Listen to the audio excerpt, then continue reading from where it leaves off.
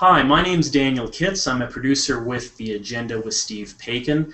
And as part of The Agenda and TVO's contribution to the global cross-media series, Why Poverty, I'm joined today by Andrew Jackson. He is a senior policy advisor with the Broadbent Institute. Andrew, thank you for joining us. You're welcome. Glad to be here. Glad to have you here. I wanted to start by asking about your recent report. You released a report, the Broadbent Institute, called Towards a More Equal Canada. The focus of that report was income inequality. Why has the Broadbent Institute decided to focus on income inequality as such a concern right now in Canada? Well, certainly I think the interest of Canadians in the inequality issue was very much raised by the Occupy movement in the United States. And what we've seen in the United States and in Great Britain and in Canada is a huge increase in the distance between the very top of the income distribution, very rich, the very affluent, if you wish, and the middle class and those at the bottom of the income and wealth ladder. So the concern about poverty is usually about the gap between those at the bottom and those at the middle.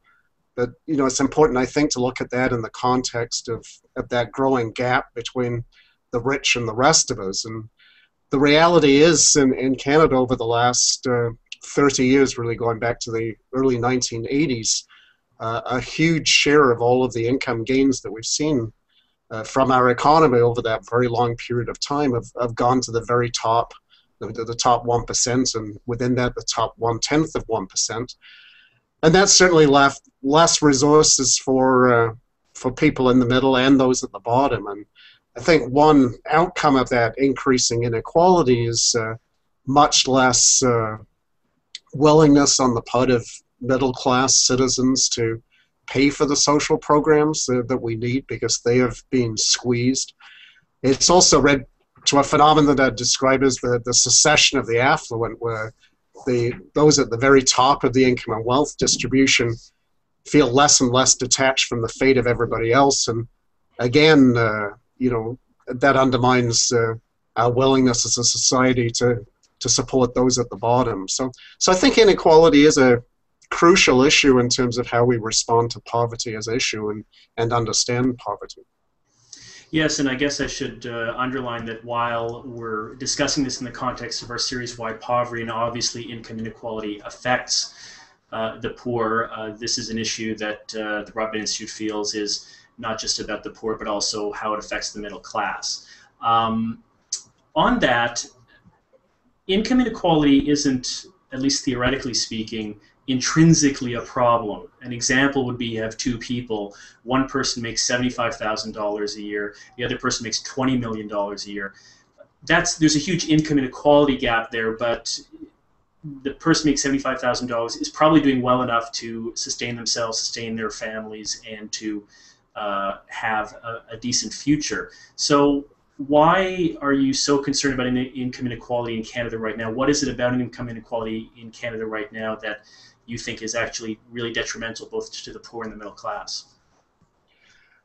Well, certainly there's a certain level of income inequality that is functional, and we acknowledge that in the report. I mean, we live in a market economy. Incentives certainly play an important role there. We certainly don't believe everybody should be paid the same. People should be rewarded for their contribution, their effort, their skills.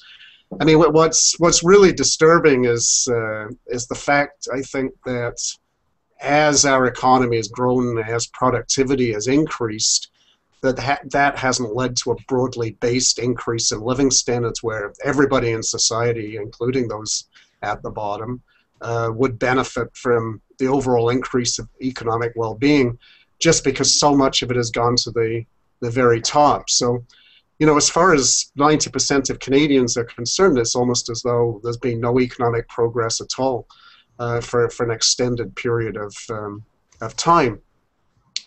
I guess some people argue that we shouldn't worry about inequality, we should just worry about poverty, and that we could be using the increased wealth we've seen, certainly the increased income and wealth over a long period of time, to support those at the bottom. But it's very interesting. I think if you compare countries, it's the most equal societies, particularly countries in Northern Europe, which are the most equal before we look at the role of income taxes and transfers, social programs.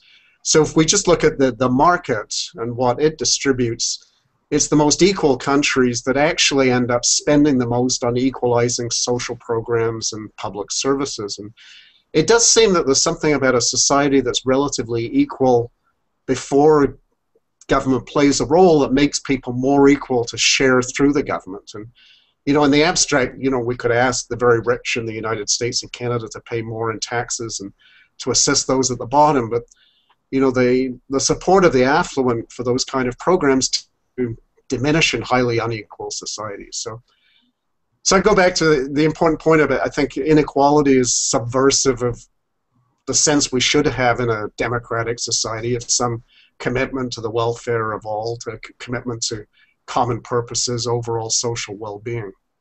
Mm-hmm. I believe in your report you stated that in Sweden the top 1% has about 7% of all annual income. In Canada, I believe it's about 14%, and the United States about 18%. And feel free to correct me if I'm wrong on that. But based on those numbers, obviously we're not nearly as equal as a place like Sweden, but we're not at the same level as the United States, where you've seen the most concern about income inequality. So while we're not doing as well as some countries in terms of equality, are we really what evidence is there that we're at a crisis level where income inequality really needs to be addressed in this country?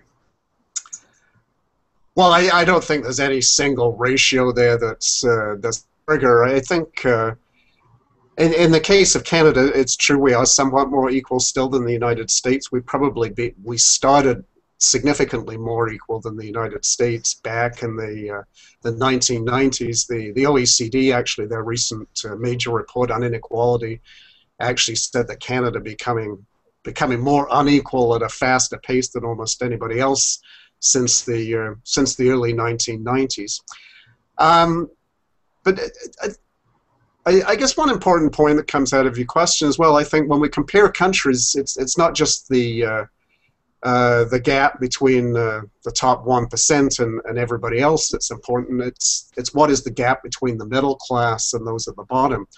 And again, if you look at the Scandinavian countries, Germany, the gap between the bottom 10%, say, and those in the middle class is much narrower than it is in the case of Canada and the United States. So, both of those gaps are important of concern. So, certainly, we're focused on the inequality issue, but the poverty is very much an important aspect of inequality. Well, as you've said, we are not as equal as some other countries, and your report states that we are not as equal as we used to be.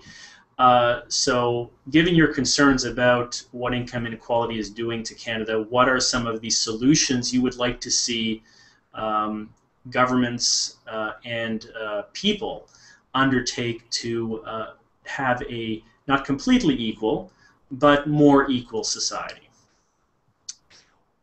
Well, there's a menu of options. I think where I'd start, and perhaps most importantly, is we have to get the initial distribution of income by the market to be more equal in the first place. So people think if you talk about inequality, you're immediately jumping to taxes, social programs as the answer, and that they're an important part of the answer. But if we look at the poverty aspect of inequality, I would say a huge challenge in the case of Canada has been the increasing numbers of the working poor. So these are people who are working often full-time on a full-year basis, but if you're at minimum wage or close to it, that just does not generate an income that's sufficient to get very far above the poverty line, if indeed you can get to the poverty line at all. We look at other countries, people at the lower end of the job market still manage to make significantly more income than they do in our country. So policies like minimum wages, living wages, I think are a really important part of the piece.